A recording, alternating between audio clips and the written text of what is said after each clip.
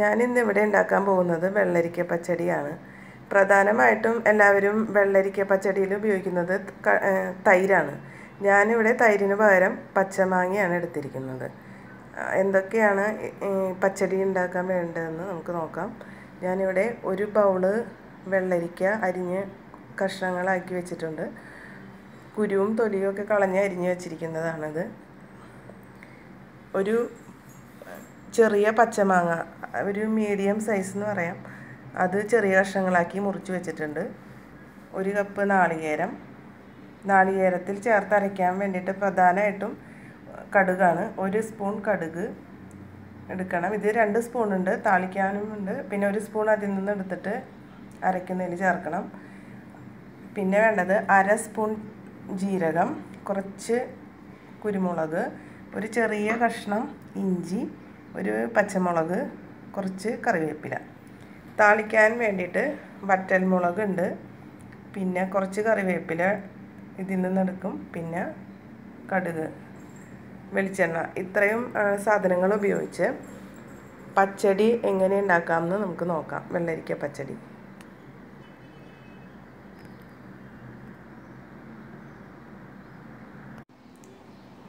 വെള്ളരിക്കയും ഉപ്പും കുറച്ച് വെള്ളവും ചേർത്ത് നമുക്കിത് വേവിച്ചെടുക്കണം. ഞാനിവിടെ കുക്കറിലാണ് വേവിക്കുന്നത്. 1/2 ഗ്ലാസ് വെള്ളം മാത്രമേ ഞാനിപ്പോൾ ഇവിടെ ചേർത്തിട്ടുള്ളൂ. വെള്ളരിക്കയിൽ വെള്ളമുള്ളതുകൊണ്ട് ഞാൻ കുറച്ച് വെള്ളം മാത്രമേ ഇപ്പോൾ ചേർത്തിട്ടുള്ളൂ. വേണമെങ്കിൽ നമുക്ക് പിന്നീട് ചേർത്ത് കൊടുക്കാം. ഇനി കുക്കർ അടച്ചിട്ട് നമുക്കിത് സ്റ്റൗവിൽ വയ്ക്കാം, വേവിക്കാം. ഞാനിപ്പോൾ വെള്ളരിക്ക കുക്കറിൽ വെച്ച് വേവിക്കുകയാണ്. ഈ സമയം കൊണ്ട് നമുക്ക് ഇതിലേക്ക് ആവശ്യമായുള്ള അരപ്പ് അരച്ചെടുക്കാം.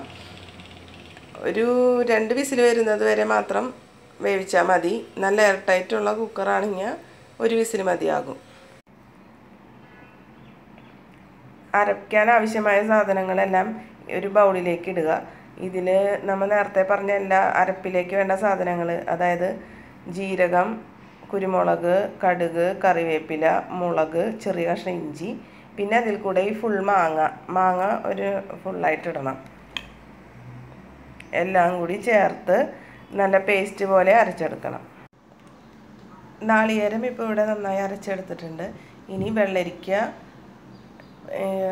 വെന്തതിലേക്ക് നമുക്ക് ഈ നാളികേരം ചേർക്കാം.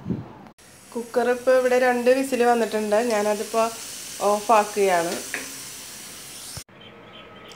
വെള്ളരിക്ക ഇപ്പോൾ നന്നായി വെന്തിട്ടുണ്ട്.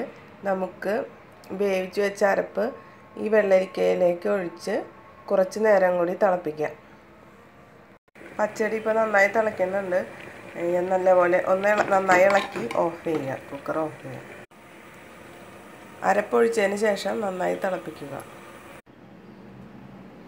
അടുത്തതായിട്ടൊരു ബൗളിലേക്ക് നമുക്ക് ഈ കറി പകർത്താം. ബൗളിലേക്ക് ഇപ്പോൾ ഞാൻ കറി പകർത്തിയിട്ടുണ്ട്. ഇനി നമുക്ക് താളിച്ചിട്ട് ഇതിൻ്റെ മുകളിൽ ഒഴിക്കണം. താളിക്കാൻ വേണ്ടിയിട്ട് ഞാനിവിടെ ഒരു പാത്രം അടുപ്പത്ത് വെച്ചിട്ടുണ്ട്.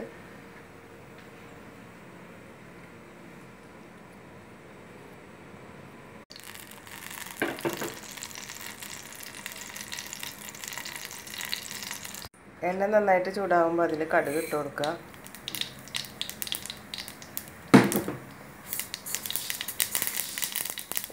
കുറച്ച് ഉലുവ ചേർക്കണം. ഞാനത് പറയാൻ വിട്ടുപോയതാണ്. പിന്നെ കുറച്ച് 2 പച്ചമുളകും കുറച്ച് കറിവേപ്പിലയും ഇട്ടുക. നന്നായി ഇളക്കുക.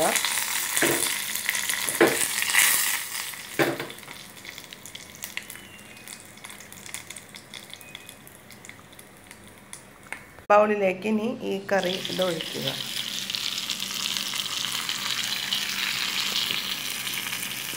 വെള്ളരിക്ക പച്ചടി ഇപ്പോൾ ഇവിടെ തയ്യാറായി കഴിഞ്ഞു. ഇതിന് നിങ്ങൾക്ക് എന്തെങ്കിലും ഒരു പോരായ്മ തോന്നുകയാണെങ്കിൽ അത് കളറായിരിക്കും. ഇപ്പോൾ മാങ്ങയൊക്കെ ചേർക്കുന്നത് കൊണ്ട് ഇതിനൊരു ചെറിയൊരു കളർ ചേഞ്ച് ഉണ്ട്. തൈര് ചേർത്തിട്ടാണ് സാധാരണ നമ്മൾ തൈര് ചേർത്തിട്ടാണല്ലോ ഉണ്ടാക്കാറ്. തൈര് ചേർക്കുമ്പോൾ അതിന് കുറച്ചും കൂടെ നല്ല വൈറ്റ് കളറായിരിക്കും കറി. അത് മാത്രമാണ് എനിക്ക് തോന്നുന്നത്. ഇനി നിങ്ങൾക്ക് എന്തെങ്കിലും അഭിപ്രായം ഉണ്ടെങ്കിൽ പറയാം.